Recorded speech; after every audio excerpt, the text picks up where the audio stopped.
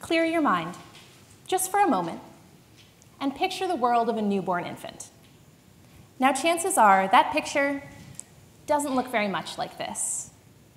Premature infants are not only born early, but they're often brought into a world drastically different from what their bodies and brains are primed to expect. Now, in recent decades, medical advances have contributed to a significant increase in the survival rates of infants born preterm. But as is often the case, this drop in mortality has been accompanied by an increase in other medical and psychological conditions. When compared to their full-term counterparts, infants born preterm are at 7 times the risk of eventually receiving a psychiatric diagnosis. And one feature that we know is common to many of these mental disorders is impairment in social functioning, from difficulties with one-on-one communication to issues with peers or social withdrawal. Now, most of the research into preterm development assumes that the extra time preemies get out in the world doesn't really matter, doesn't make a difference. But as we can see, that time can be quite different from a time spent swimming peacefully in mom's womb.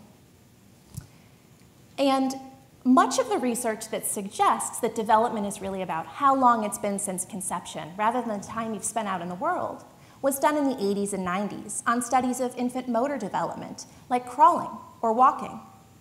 But social development might be one domain in which that experience in the world is especially important, because that extra time is spent not just sleeping and growing, but also interacting with other social beings. And as you and I and my childhood bowl cut can all attest, things have changed since the 80s. Technology has made it easier than ever before to measure things that can't be seen with the naked eye. And brain imaging studies have shown us that prematurity is actually associated with widespread alterations to the brain, including differences in regions that we know are important for social behavior. So in my research, I aim to try and put these pieces together to link early differences in preterm brain development to differences in social behavior that together might help us predict some of the adverse outcomes seen in this population. As of now, 1 in every 10 infants in the United States is born prior to term. And more than ever, these kids are surviving. But we don't just want our children to survive. We want them to thrive. We know how important social development is for mental health. We know that early identification and intervention are the best ways to keep a child's development on track.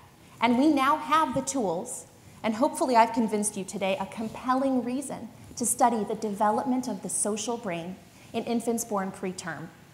It's up to us, here, now, to use the tools that we have to try our very best to improve the lives of this future 10% of our population. Thank you.